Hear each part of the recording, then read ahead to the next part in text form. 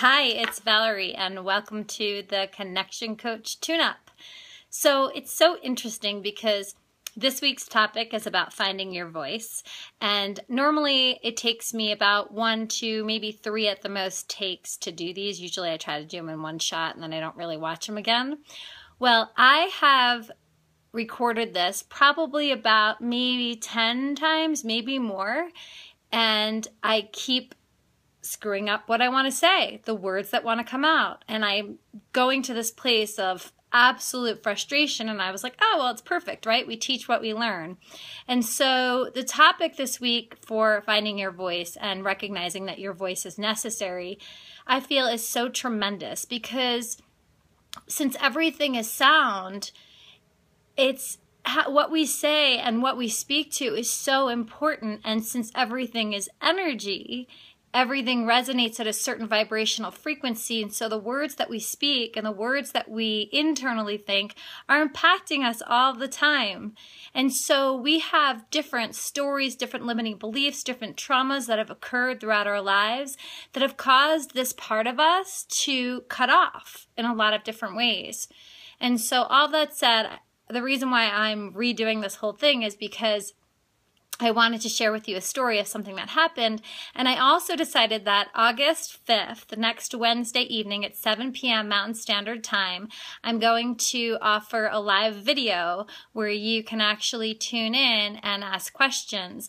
And I want to talk about this topic in detail a little bit and really see the ways in which we can tap into and connect with that part of us so we recognize that our voice is necessary and that in being conscious in this area of our lives, we really can manifest so much more of what we do want instead of getting the things that we don't. And so the other night, I'll just tell this quick story.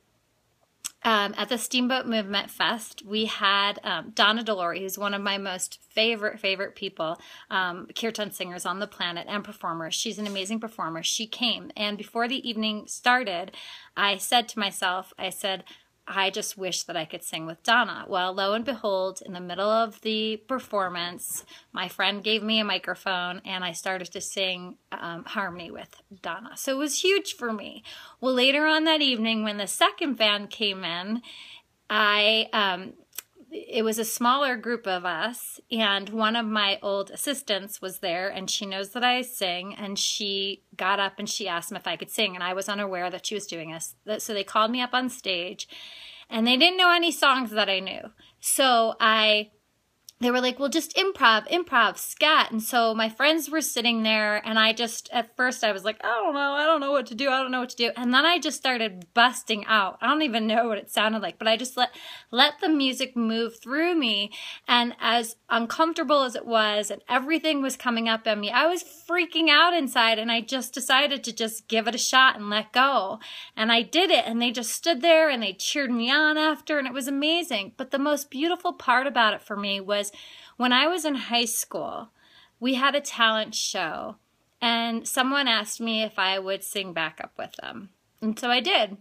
And he told me to improv. And so I did. And as I'm improving in the middle of it, he just looks at me and he goes, "You're doing it wrong." And so after that, I literally have never felt comfortable improving, ever. It's just been totally out of my comfort zone and makes me clam up and feel so not worthy enough, not good enough, incapable. Every single victim core wound comes up in that. And so that evening for me, that was like a huge breakthrough on so many levels. And so it gave me a new story. It gave me a new feeling of empowerment.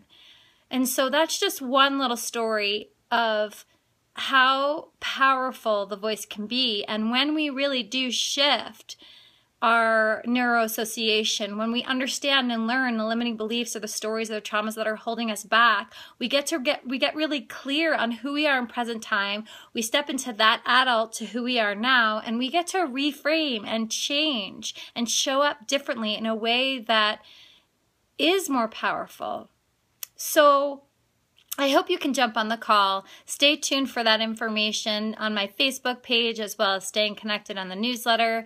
Check out my site at valeriedambrosio.com. See the different ways that you can get involved and really start stepping into your power and really connecting on all different levels in your life to create the thriving relationships that you deserve.